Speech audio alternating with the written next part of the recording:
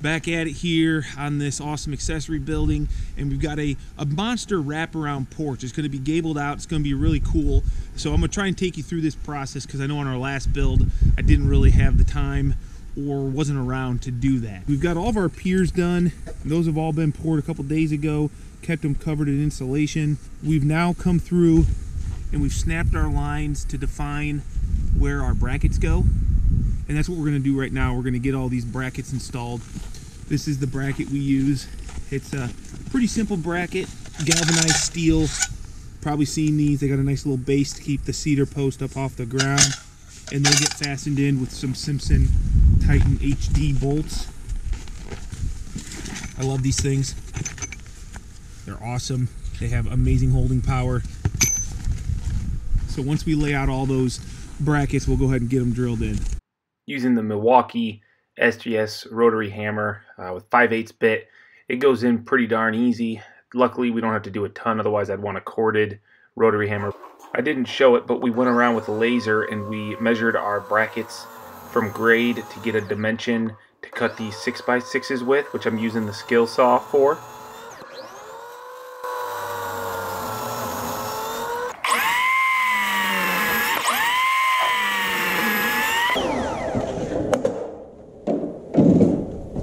Oh yeah, they tell you it was all running on the DeWalt power station.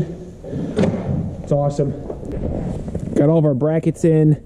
We got our post all cut off the laser. And we are ready to get these things installed. Just a nice little gentle snowfall. I love doing these cedar porches. They're actually very, easy to do. We've got them down to a science because this is kind of our style. They look really nice, so really it's a win-win.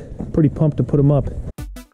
What we're doing now is we've gone and laid out all of our posts. We're leveling them up with the 8-foot Stabilo level and putting some smaller wood screws into the bracket.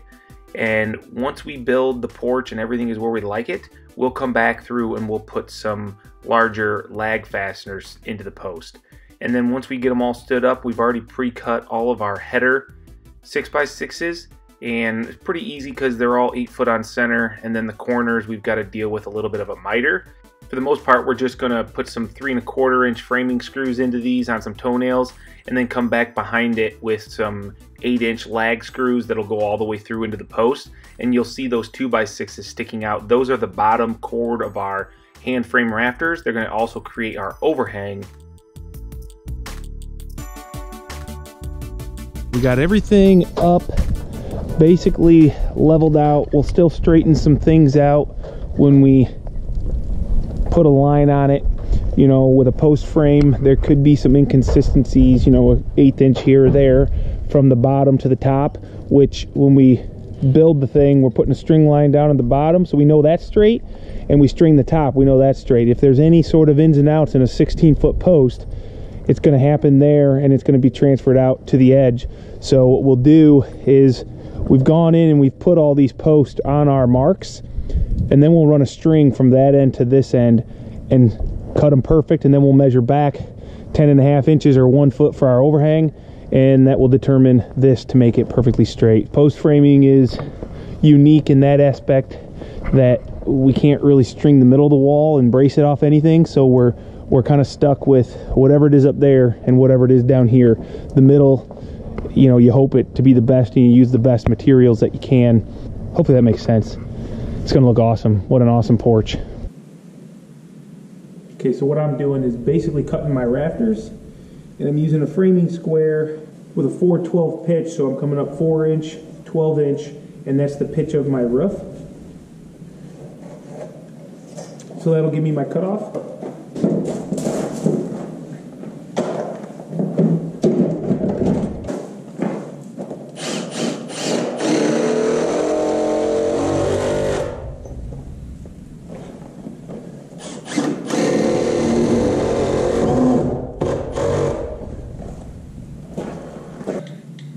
9-foot run, 4-inch pitch, rise, 3-foot rise, 4-inch pitch, 3-inch 1/2 run, 3 11/16, 3 foot minus 3-inch 11/16. So 2 foot 8 5/16 rise, 4-inch pitch, 8 15/16, diagonal 8, 6, 3, 6. All right, now that they're screwed together, go ahead, I can make one cut, and I should make it through all 4.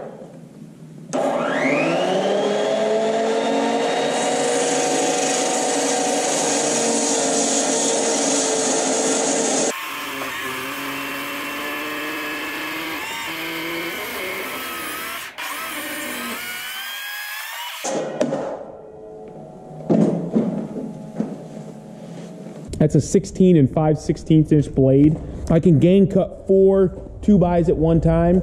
So I just made up these rafters real quick. I got them marked for my purlin locations and they're all ready to go. So we'll go ahead, take these out to the porch and get them installed. At this point, pretty sure most people know that I hate ladders. I'd rather work off of a scissor lift all day, but even my MRT 260 doesn't fit in here and allow me to do what I need to do at this point.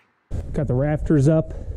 I'm gonna work on this end rafter, and then I'll be able to start running my purlins, which I've already pre-made, pre-drilled right where the 60 pennies are gonna go. Marked my overhangs at the top, so I'll just start one bay at a time. I'll work them down. Got a little bit of melt coming off the roof, turning into some icicles.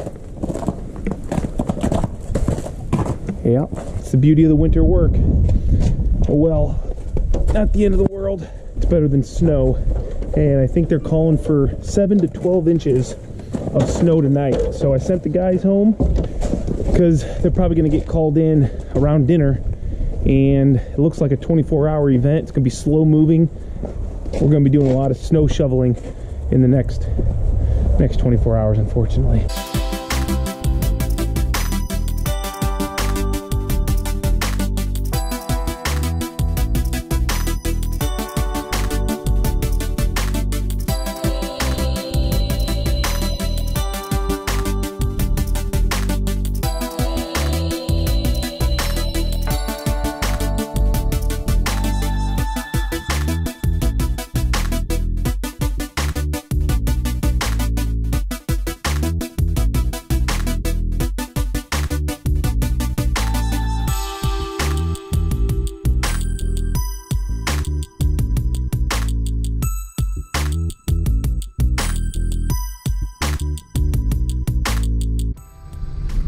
I got a lot done here by myself tonight.